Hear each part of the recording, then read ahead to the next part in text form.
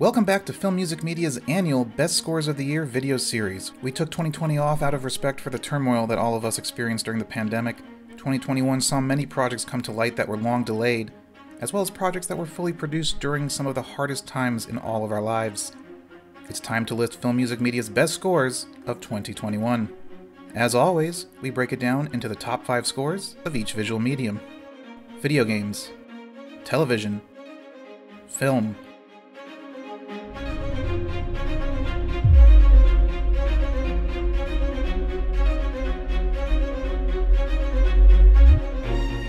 Number 5, It Takes Two. Composer Gustav Grefberg continues his collaboration with game director Joseph Fares after scoring Brothers, A Tale of Two Sons, and A Way Out. He is joined by co-composer Christopher Eng for this extremely creative co-op experience. The story is about a couple on the verge of divorce who must now fix their relationship while being shrunken down objects in their own house. The score shines immensely as it takes you from one whimsical environment to another. While the emotional core is a minimal thematic throughline that carries you through the character's story, it's really the different styles of the music that bring the adventure and co-op gameplay to life. From traveling into space with their daughter's space toys to navigating the garden and dodging bugs, to finding their old musical instruments and vinyls to rediscover their passions. The score gets to shine in different ways while still being the backbone that moves things forward. Number 4, Call of Duty Vanguard. Call of Duty's yearly formula is typically saved by the composer that each developer brings onto the project, and we've had an amazing roster of composers each bringing their own voice. For this return to WW2, Sledgehammer Games brought on Bear McCreary to flesh out a tight campaign story and bring some great flair to multiplayer. McCreary's strong thematic writing shines here as he blends some modern elements into a score that has a big orchestral identity. Vanguard's theme is reminiscent of his Battlestar Galactica Apocalypse theme in the best way possible, and he even adds a Western Morricone flair to the score. Engaging rhythms and pulse-pounding melodies carry you through the WW2 landscape while bringing the heft and machismo you'd expect from Call of Duty at this point. The score has style to spare and is as beautiful as it is bombastic. The music makes plenty of missions stand out in the campaign, as well as makes multiplayer an engaging experience from match start to match end. Number 3, Ratchet & Clank Rift Apart. Insomniac Games tapped Mark Mothersbaugh and Wataru Hokoyama for the interdimensional adventure featuring everyone's favorite Lombax and robot. Ratchet & Clank's platform gameplay shines once again as you venture from planet to tackle objectives and save the day. The games have always provided a fantastic backdrop for composers to be big and adventurous with the music. Mothersbaugh and Hokoyama add a great dose of narrative structure when needed, but the music stands out for its world-building elements. Each planet you visit has its own identity, but the score still feels thematically familiar no matter how far you travel through space and time. Electronic textures enhance the score and give it a tactile feel, but they never overshadow the orchestral heart of it. The music is bright, big, and colorful, just like the game is, and it makes for a thrilling adventure while making everything extremely engaging for the players. Number 2, Deathloop. Video game veteran Tom Salta tackles Arcane's new time-looping retro-action thriller with a dose of fun 60s-inspired sounds and a modern aesthetic. The score could very much be described as psychedelic noir, and it's a total stylistic blast from start to finish. Salta has tons of fun with crafting pulsing rhythms and rock and roll builds as the player works their way through the first-person shooter. Vocalist Ariel Brighton adds an otherworldly wail to some of the tracks with her vocals. The score complements the visual style of the game perfectly, and all of the wonderful art direction pops off the screen because of how well the music makes everything come alive. Plus it just makes everything a ton more fun. Number 1, Returnal. Composer Bobby Krilic, also known as the Haxon Cloak, was brought on by developer Housemarque to add his signature sound to this ambitious third-person roguelike shooter. If you're not a gamer, then you may know Krilic's atmospheric film and TV scores such as Midsummer, Snowpiercer the TV series, and the second season of The Alienist. Returnal is a dark science fiction mystery that slowly puts together pieces of the puzzle. The time loop narrative following Celine as she investigates a mysterious signal on an alien planet leads players down the rabbit hole of discovery. The score feels like fragments of memories and emotions all trying to scream their way out of the darkness. Electronic textures build and layer to immerse you in this mystery while also bringing a sense of dread and intensity to the gameplay. Returnal's score goes beyond just being a vehicle to push gameplay and instead brings the player into the mind of the protagonist and explore her journey. The score checks off every box in making the gameplay engaging while also fleshing out a wonderful character arc.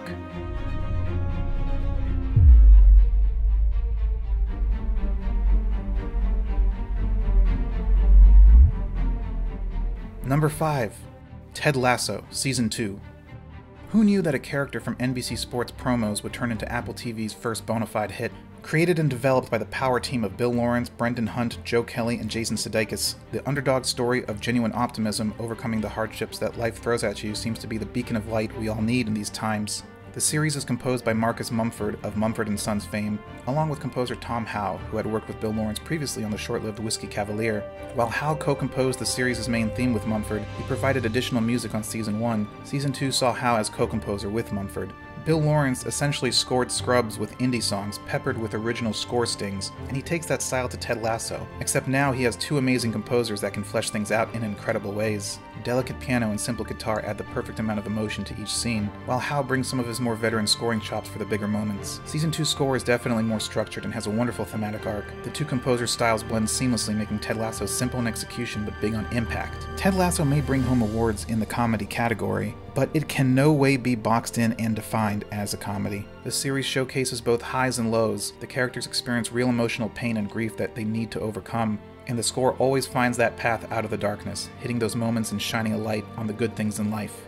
A score in a show like this is always overlooked, but Mumford and Howe are doing something you won't find anywhere else on television. Number 4. Squid Game.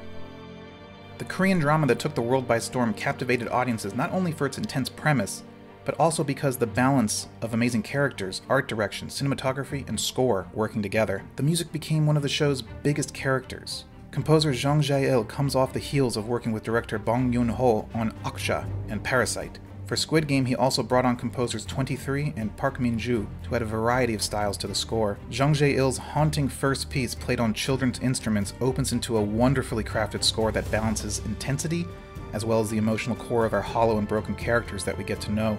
The score hooks you in as much as the premise of the show does, and then takes its time to develop and shift to keep you on the edge. The imagery of the show pops a lot stronger due to how effective the music is, and it makes Squid Game linger in your mind long after you've finished it. Number 3. The Wheel of Time, Season 1. Lorne Balfe has already established himself as one of the most talented storytellers across every visual medium. His television work continues to showcase his talents as he brings his A-game to build worlds and bring characters to vivid life. His work on His Dark Materials showcases some exceptional scoring, and The Wheel of Time is on par with that excellence. The Wheel of Time already feels like a fully realized world from the start.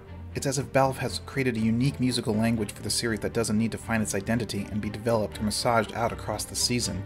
The storytelling is rich, the emotions flow, and the characters come to life through the music.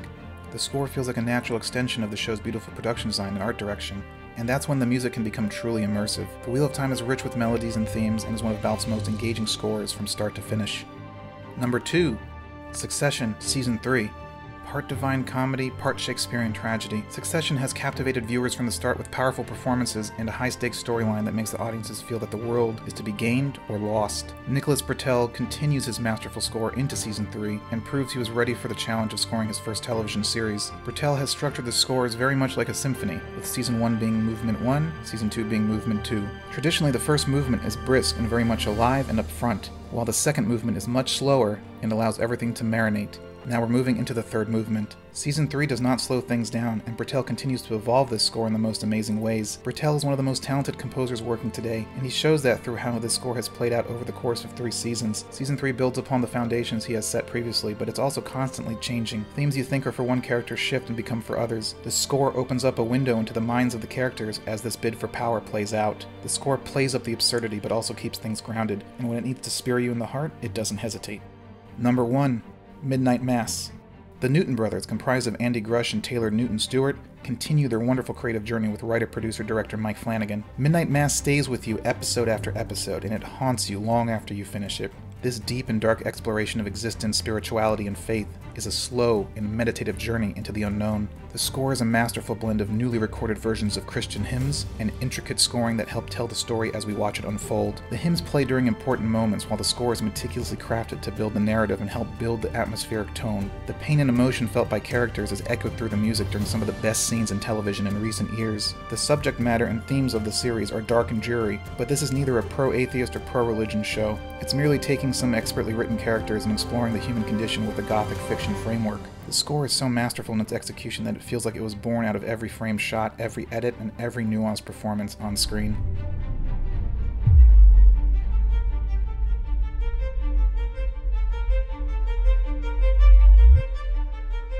Number 5. Encanto.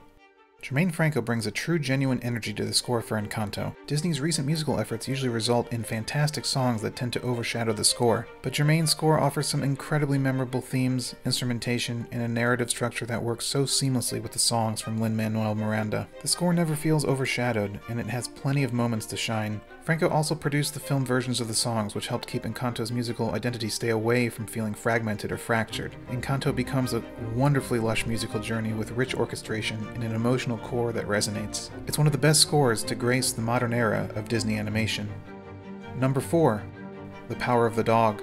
Johnny Greenwood's somber psychological score perfectly matches the story unfolding on screen of Jane Campion's powerful character drama. The film deals with broken characters facing existential suffering in the Old West, and deals with themes of toxic masculinity, grief, and sexuality. The characters clash in ways that are expertly mirrored in the score. The music works wonders in its simple approach. It feels of the time period, but also feels like a crafted exercise in exposing the inner emotional wounds of the characters. In the film, the score is sparsely spotted, and that makes its impact hit harder. The simple approach of just strings, piano, and the occasional brass makes the score feel stripped bare and exposed, almost skeletal. The haunting and powerful ending to this film leaves a lasting impact with how the music resolves the story, making it one of Johnny Greenwood's most intricate efforts.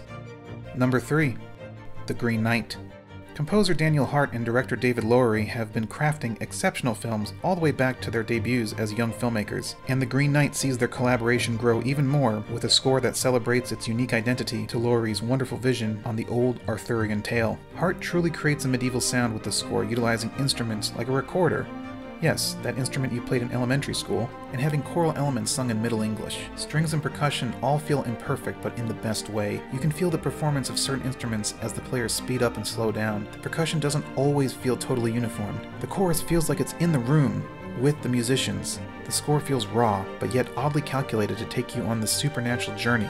The score also matches the tone and atmosphere perfectly. Each note feels like it was born from the imagery on screen. It matches the color palette, the pacing, the performances. There are so many amazing textural elements to the score. It plunders the audience into the world and the journey, sending you through this weird and fantastical land. You truly feel like you've completed a journey when you come up on the other side and the film comes to a close.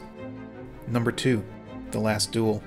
Harry Gregson Williams is no stranger to medieval adventure and drama, and has scored his fair share of epics. However, The Last Duel is something much more unique, and not something on the scale of, say, Kingdom of Heaven. Ridley Scott's historical drama about two friends broken apart when one is accused of raping the other's wife takes viewers down different points of view. The film plays out in chapters as you see the same events happen from all three different perspectives, similar to Kurosawa's Rashomon. This narrative structure allowed Gregson Williams to truly craft a score that became more than a period piece. Not only does the lyrical style of Harry's writing give the music a timeless feel, the music is one of the biggest pieces of the puzzle in helping the unique structure of the film work. Harry makes sure we are seeing things from the point of view of each character, and it's not till the end when the score rises above the characters to add its final stamp as a bookend to the whole story. The Last Duel sees both Ridley Scott and Harry working in top form, showcasing what two veteran storytellers are able to accomplish. Unfortunately, the film was lost in the release shuffle of the pandemic, but it's one that begs to be sought out and experienced. Number 1. Dune. Hans Zimmer and Denis Villeneuve are both incredibly passionate about Frank Herbert's original novel, and the final film shows that in every frame. Hans has crafted one of the best scores of his career with Dune. It is a monster of a score in terms of size, scope, and weight. This massive and intricate soundscape feels like a giant beast awakening from a deep slumber to bring Arrakis and all the characters of this epic story to life. The music feels as if it was stitched to the picture to help create the ebbs and flow of the narrative. The score sometimes feels like a giant wave rising and building, about to crash on the shore, but then can recede and pull back to echo the fragility of certain moments and characters. The score is successful in feeling otherworldly, while also feeling ancient with primal percussion and vocals. There's a primeval spirit to the music, feeling like it's about to give birth and shine a light on something we don't know existed, which is exactly where we leave off since this is only part 1 of Denis' vision for Dune. The score is an incredible accomplishment that showcases just how music must tell the story as much as the visuals do.